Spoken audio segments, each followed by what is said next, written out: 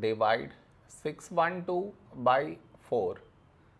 To do this division, we should frame it in this way. 612 here, 4 here. This is your step 1. Next, here we have 6, here 4. A number close to 6 in 4 table is 4 ones 4. Now we should subtract, we get 2. After this, bring down the beside number, so 1 down, so 21.